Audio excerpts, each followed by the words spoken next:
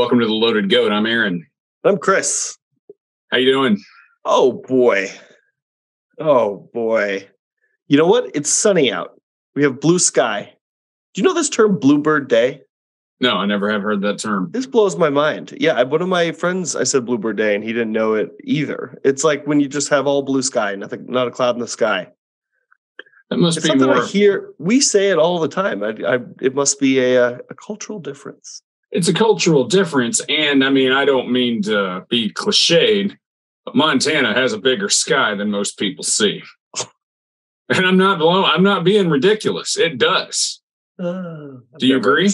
I've never understood that. If you know, I'm just driving out through Montana, looking up at the sky. It's so much bigger than like Texas. Texas sky has to have a bigger sky than we do. I don't know about that. All right. Yeah, well, we can leave that one there. I align more with the treasure state.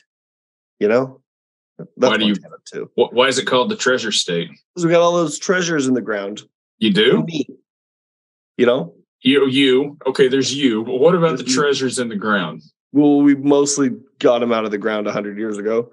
Oh, so it's no longer the treasure state. All the copper is in your house, eating you right now. Eating me right now. Okay. Eating you, yeah. Good. Oh, heating me. Okay. All right. Well, good to know. I mean, based on a lot of just movies and television shows, copper piping, regardless of whatever state it's in, it's always in high demand. It is. Yeah. All right. So today we're doing Andy's Vacation. I like this episode. I also the person who is at the most fault in this episode, though, is Andy. Really? Yeah. Interesting. And you want to know why? Because you just got off from vacation and you had to do all the work on this podcast probably while you were on vacation. I did have to do some work on the podcast while I was on vacation. Thanks for that. And see, in the end, though, I did have to. I just noted that Andy can't take a vacation because Andy's basically made a bunch of bad hires. Oh, that's true. 100%. 100%. Yeah. I mean, it's not Andy's fault. It's not Barney's. Barney's been Barney and Gomer's been Gomer. If these are your backups when you're going to go on vacation, you can't really take a vacation. That's true. Yeah. What do you think? I love this. Oh, well, I don't know. I thought this episode was really fun to watch, but it also just stressed me. I just like, it's one of those where it's just kind of like, oh God, why'd we do that? You know? So even reading Jim Fritzell and Everett Greenbaum's kind of notes on this and talking about this, they also tried to make this less of a retread. It did feel in many ways like this was a retread with Andy taking a vacation. Mm-hmm. Yeah. You want to dive in? Let's dive in head first. All right. This episode first aired on March 9th, 1964. And we open with Andy telling Harley that he can't dam up Snakes Creek, and he's had it with him. And he's angry. And then Barney brings in a couple who is fighting, and Andy is annoyed with all three of them. Apparently, Maudie, the wife, threw a chicken at her husband, Naylor. Naylor's played by Dabbs Greer, who, have you ever seen The Green Mile, Christopher? No. Well, he plays the older version of Tom Hanks in The Green Mile. So, okay. Folks, I'm sure folks will know who that is. And Maudie is played by Molly Dodd, which is a great name. And it's the second of 3 appearances for her on the show. Oh, okay. Wait, what was the first one? I don't remember. Oh, Aaron. You want me to look it up? Aaron. No, I don't. Let's just guess. I bet that she was a bank teller in Gomer's first episode. She was not a bank teller in Gomer's first episode, unless I'm wrong. No, you're wrong. She's Miss Bracy in the class reunion episode. Oh, okay. But nice guess. Thank you. So Andy chews them out and finds each of them $10, and he is mad and he seems really burnt out. And this may be the first and only glimpse we really have of the actual Andy Griffith's real temper. Yeah, totally. I mean, he seems really hot-blooded at this point. I think so too. Do you think this is one of those where they're like, all right, just spitball for 2 minutes, and Andy Griffith showed up upset and then just he's not playing with Barney? No, I think it was just kind of like, okay, just be mad. And he's like, oh, I can do that. And he dove and he handled it very well. And then Barney finally asks what's wrong with Andy. And Andy's been since 4 o'clock dealing with an issue. He says he's sick of sheriffing. And of course, Barney, who can't help but make it about himself, asks if he's sick of him too. And Andy says he kind of is. And Barney gets over it, but he tells Andy to take a vacation all the way to Miami Beach as like some sort of swinging bachelor. I loved this as a recommendation. Yeah. Because Barney couldn't pull it off, and Andy doesn't even want to pull it off. No. And Andy says he's going to stay at home and take it easy and read some National Geographics do some gardening. And later, Barney is giving Gomer an inspection as a deputy. And Andy shows up because Barney wanted to show him the great job he was doing. And of course, Barney's worried about the back of Gomer's shoes being shined, but he doesn't even bother to worry about the badge to make sure that Gomer is wearing a badge. Yeah. That's an important part, as Gomer will soon learn. Yeah, Andy explains that it's his most important piece of equipment. And this is kind of odd that apparently Barney's been getting his advice on attention to detail and to being dressed to the nines from an old German World War I soldier. Which, did I miss this part? His name's Hugo.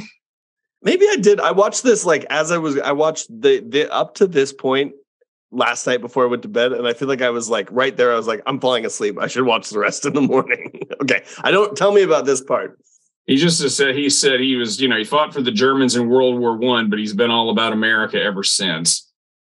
Okay, that still seems kind of like yeah, that's a tough one.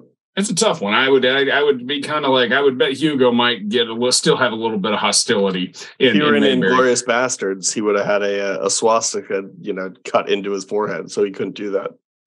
Yeah, it's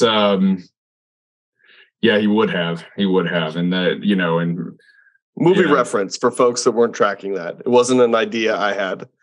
No, it's he'd have Brad Pitt saying, "Oh, what you gonna take that uniform off? How they's not going to know you're a Nazi." Exactly. But who knows? He may have left at the end. I'm supposed to assume he left at the end of World War I and did not have anything to do with World War II. Oh, you did say World War I. Yes. Yeah. Trenches. So Andy gets back home, and Aunt B says someone called because they heard yelling at the courthouse. He gets there, and Barney and Gomer have locked themselves in a cell. And again, I know Andy's frustrated, but this really is just kind of like when you basically hire the two biggest nincompoops in town, this is what's going to happen. Yep, completely. And then back at the Taylor household, Andy is dealing with a concerned citizen, and Aunt B tells him he should get out of town. And then Bunny Caldwell calls. It turns out Gomer gave her a parking ticket, and much of this was strange. They're like, that was a law that was passed on the ballot that you couldn't park on like Tuesdays from 9 to 11 so that he can sweep out his grocery. That's the kind of ballot initiative that Mayberry is taking. That's rulemaking authority. Passing on the ballot, we're not going to let the town council do this. We're going to make this a referendum for the whole community. It's a lot of local control. Yeah. So Aunt B is irate, and Barney but then Andy reminds her that he's on vacation. And Andy sits down at the window to read his National Geographic. And then Barney and Gomer show up at the window asking for handcuffs. And one of the things, when this started, I was like, what's a comment I could make? First of all, it looks like a beautiful day. Second, really good looking apples. And I didn't think that the apples would be a part of the conversation, but here we go. But they were, because Gomer reaches for an apple, and it turns out they've handcuffed themselves together. And then Andy frees them and shoos them away. And he gets a call, and a lady calls him at home asking him he gets a call from a lady asking him to help get her cat down from the tree. And Andy tells her to call Barney, and then goes and asks Aunt Bee to pack a knapsack for him. He says he's going to the mountains and he doesn't want anyone to know. He tells Aunt Bee not to tell anyone, and she says, "Tick a lock," and we go to commercial. Tick a lock. Tick a lock. And after the break, Andy is setting up at camp, and he looks very much at peace. He does. That looks like a really nice time. I wish, it would have been nice if Opie were there, but I'm glad he just did it all on his own. Yeah, me too. He needed it. I mean, this is really, at the end of the day, if he's the sheriff and people just feel, obliged to call him at home, you gotta leave home. You gotta get out of town. Yep. Back at the jail, the state police show up and they have an escaped convict. The prisoner is played by Alan Melvin, and they put the prisoner up. Gomer says they need to call Andy, and Barney's offended and he protests, and the two argue as the prisoner grabs the keys and sneaks away. I would have waited like a little bit longer. Like, I bet the guy that brought him in is still sitting outside idling in his car.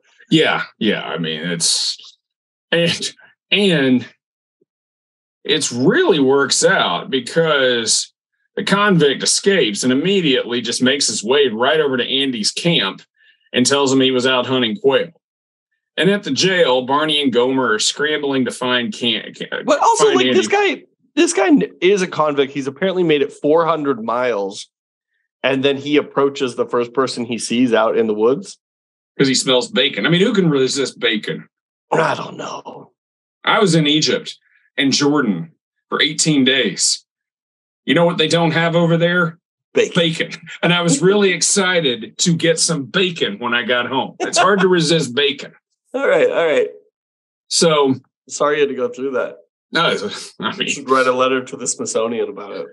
Yeah, I mean, it's not, pork, not really big in those two countries. You just kind of have to grin and bear it. Yeah. So they're trying to find Andy, and Andy's already figured out he's a convict. The guy's a convict because hunting quail is out of season, and he's also wearing prison shoes. And Andy ties the guy to a tree and leaves him his coat while he goes to call a ranger station.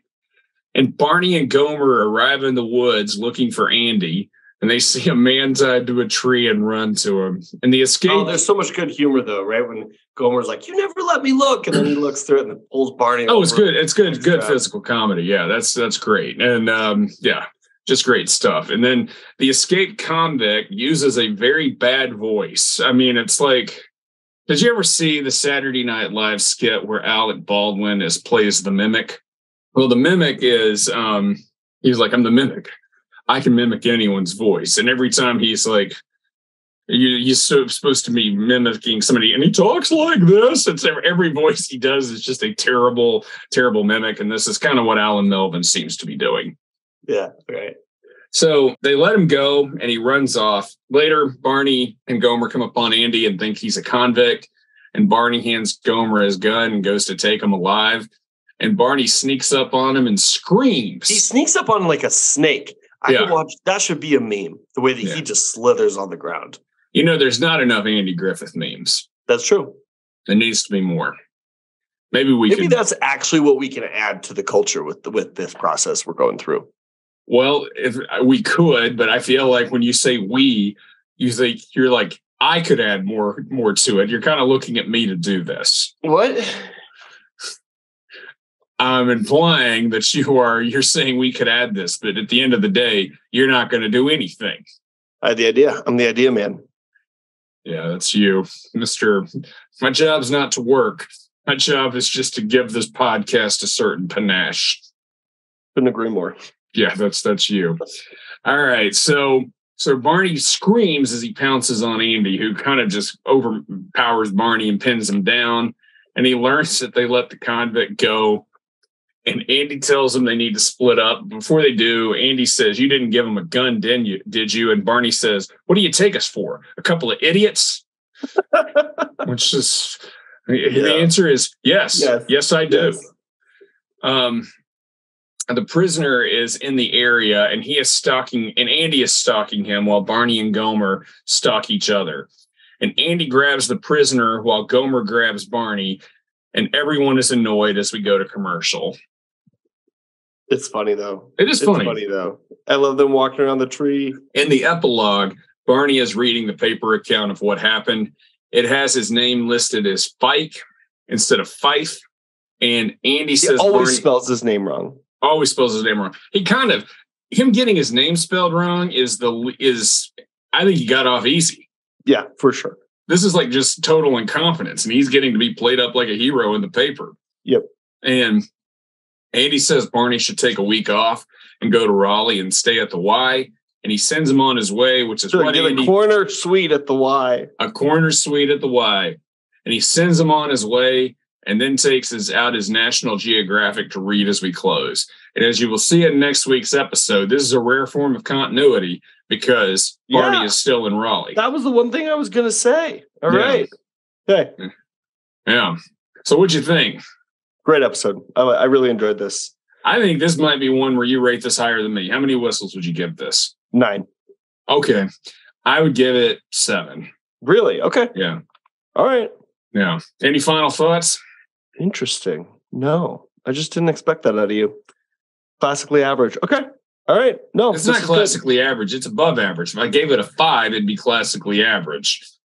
It's still above average. I've seen that. It's just a lot of this I've seen before.